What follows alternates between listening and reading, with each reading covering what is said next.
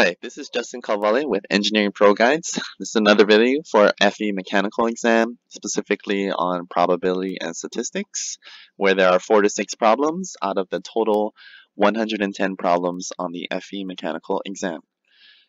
This is part 3 of the probability and statistics videos, and this video specifically focuses on probability distribution tables, the binomial distribution.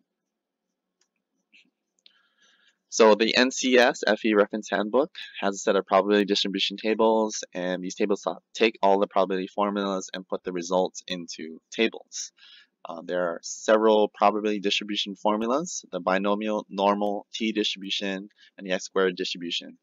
So generally, these tables describe the probability of obtaining success within an n number of attempts or samples or degrees of freedom, with an individual probability of success equal to p. So this is used to predict and test the probability of success given a number of samples. So the binomial distribution is used when there are only 2 outcomes. So in mechanical engineering, this typically means success or failure, pass or does not pass, defective or satisfactory. So the following table will show cumulative binomial probability of success given n independent trials or experiments, x successes, and p the individual probability. So say, for example, you are to flip a coin. The amount of times you flip a coin is n, a number of trials. These trials are independent because one does not affect the other. And let's assume that in our coin flipping example that heads is a success and tails is a failure. So the number of heads flipped throughout the trials or the number of successes is equal to x, and the likelihood of each flip being a heads or a success is 50%. So p, the individual probability, is 0.5. So in a set of number of trials, before we get to the table, and the binomial distribution will graph out the probabilities of success from 0 to n trials, and the cumulative binomial probability table includes all the probabilities of success from 0 to x. We will go into this in more detail because it's a little bit confusing. So the main objective is to be able to understand how to read these tables for the FE exam. And you want to be able to read them quickly since you only have 3 minutes per problem. So first, you need to identify the correct column. So the columns correspond to the probability of success for each individual trial or sample. So in this example, the probability of success is 0.1 here, 0.2, 0.3, 0.4, 0.5. So for our coin flipping example, it would be 0.5, and we use this column. For a probability of success of 0.1, meaning that the probability that each product will come out successful is 10%, you would use this column. And for the number of samples that we have, you also need to make sure that that is correct. So we have n is equal to 2. So this means that the coin is being flipped twice. And then as you go through it, the probability that none of them are a success is x is equal to 0. This row.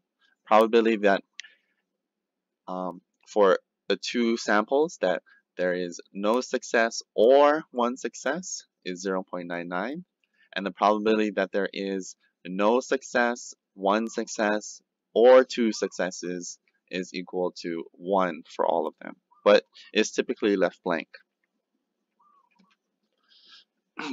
So let's use an example. So a combination of the number of successes x out of a total number of trials n. So if you want to know the probability of 0 successes out of 2 trials, then you would find the probability as 0.81.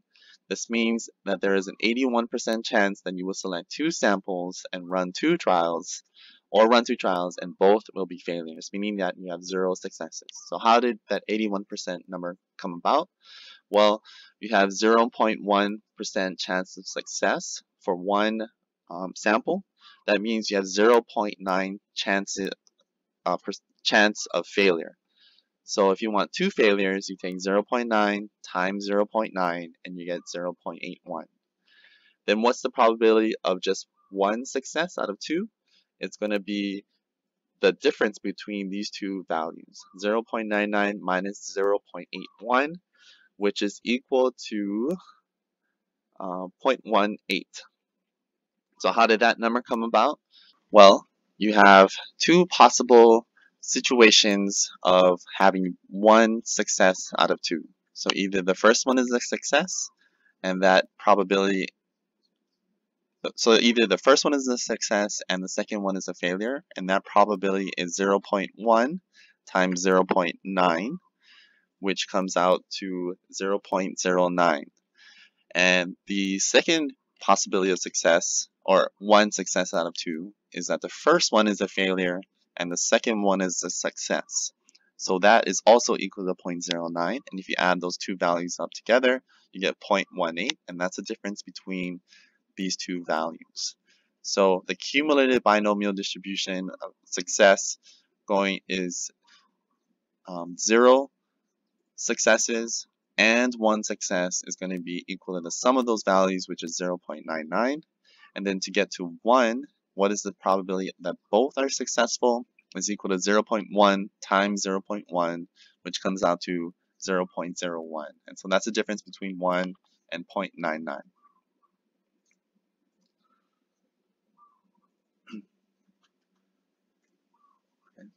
So it's very important that you understand how to use this table and understand that it is a cumulative table. And so just to go over it one more time with an easier example is the flipping a coin. So what is the probability that both of your, when you flip your coin, that you get failures, or x is equal to 0, 0 successes? It's going to be 1/2 times 1/2, which is 0.25.